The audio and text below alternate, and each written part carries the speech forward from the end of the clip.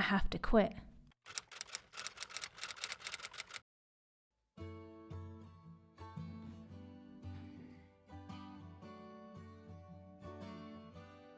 There are 3 curves that define almost any type of situation facing you as you try to accomplish something. First up, you have the cliff. This is where the longer you do something, the better it feels to continue. In other words, the pain of quitting gets bigger and bigger over time. An example of this would be cigarettes, which have been designed to be addictive.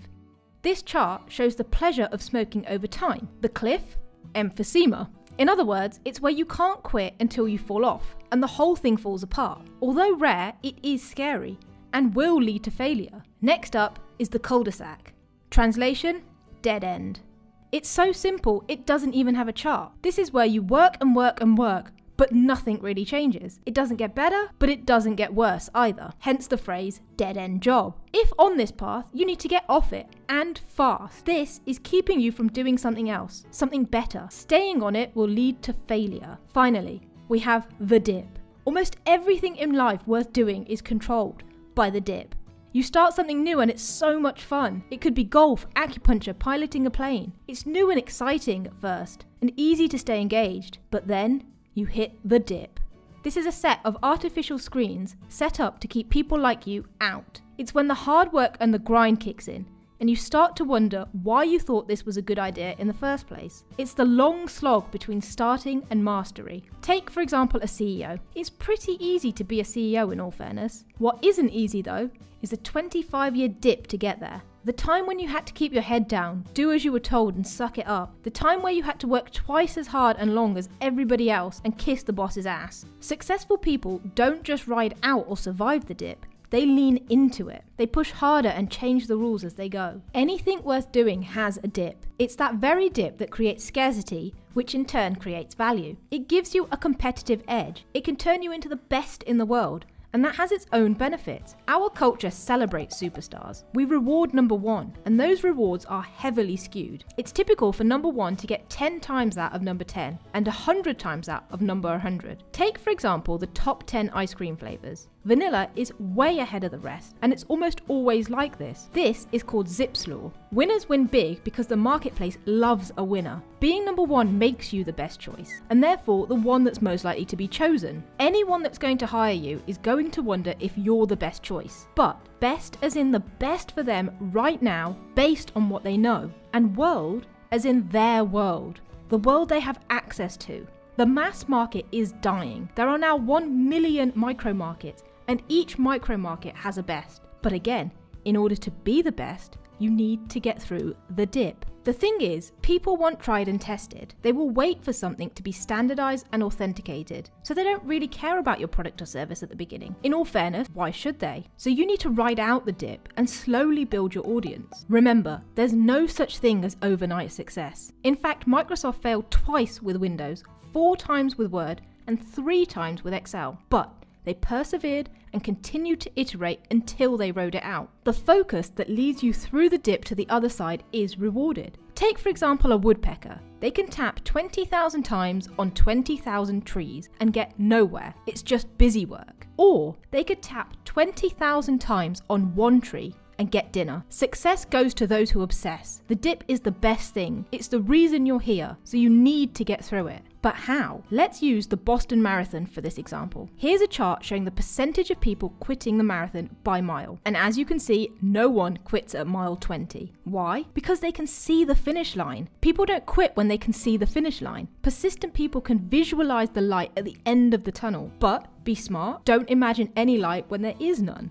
Weigh up whether you're going through short-term pain for long-term gain. If there is no long-term gain, then quit now. It is brave to stick the dip out, mature to not bother starting it in the first place, but stupid to start, invest time and money, and then give up in the middle of the dip. Because giving up in the dip is a short-term decision made in that moment. Here's a quote from ultramarathoner Dick Collins. Decide before the race the conditions that will cause you to stop and drop out. You don't want to be out there saying, well gee, my leg hurts, I'm a little dehydrated, I'm sleepy, I'm tired, and it's cold and windy, and then talk yourself into quitting. If you are making a decision based on how you feel at that moment, you are probably making the wrong decision. So, write it down. Write down under what circumstances you're willing to quit and when, and then stick with it. Because if it was worth doing when you started, then it's a waste to quit in the dip. So quitting whilst you're in the dip is bad and a total no-no. But that doesn't mean you shouldn't quit. In fact, you absolutely should and must quit in order to succeed. Quitting is a great strategy, despite being told for the majority of our lives that quitting is bad, that quitting means failure. In fact, we quit to avoid failure. So what then should we quit? We need to quit the cul-de-sacs, the things that we are just coping with, because they are wasting our time and misdirecting our energy and efforts. We'd be better to quit, to free up our time, to focus all our efforts on getting through the dip. It's not easy though, and it takes courage to quit. You may even have to overcome some pride, and it can be quite scary, but it really is okay. In fact, the system expects us to quit. Think about gyms. If everybody with a membership turned up, they wouldn't have space for everyone. They bank on you quitting. So, if you're now thinking about quitting or not quitting, then you've succeeded. It's the first step to becoming the best in the world. The next step is to ask yourself some questions. 1. Is this a dip, a cliff, or a cul-de-sac? 2. If it's a cul-de-sac, how can I change it into a dip? 3. Is my persistence going to pay off in the long run? 4. When should I quit? I need to decide now, not when I'm in the middle of it, and not when part of me is begging to quit. 5. If I quit this task, will it increase my ability to get through the dip on something more important? 6. If I like my job, is it time to quit? 7. Are you avoiding the remarkable as a way of quitting without quitting? Remember, if it scares you, it might be a good thing to try. I'll leave you with this. All our successes are the same. All our failures too. We succeed when we do something remarkable. We fail when we give up too soon. We succeed when we are the best in the world at what we do. We fail when we get distracted by tasks we don't have the guts to quit. Well, damn. This book definitely gave me some food for thought. Thank you, Seth. So, let's break it down and have some real talk for a second. After reading the book, to me the obvious solution is that I should quit my day job and put all of my efforts into growing this channel and my podcast.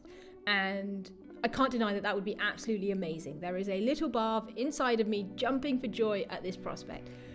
But unfortunately, there's also a little barb inside of me that doesn't like the sound of this because it's a much more risk-averse, cautious barb that also usually wins when it comes to any decision making. So whilst I would love to quit my job right now, I just can't do it.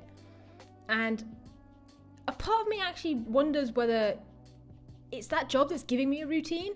So it's what's forcing me to be more intentional with my time. At the end of the day after work, I only have a very limited number of hours to get stuff done. So I have to focus on what's really, really important and what absolutely has to get done. So if I all of a sudden had 40 extra hours in my week, would I get more done? Or would I just waste them? Like, the grass isn't always greener, right? So would I still get up at a decent hour? Would I still try and squeeze in a workout between evening Zoom meetings?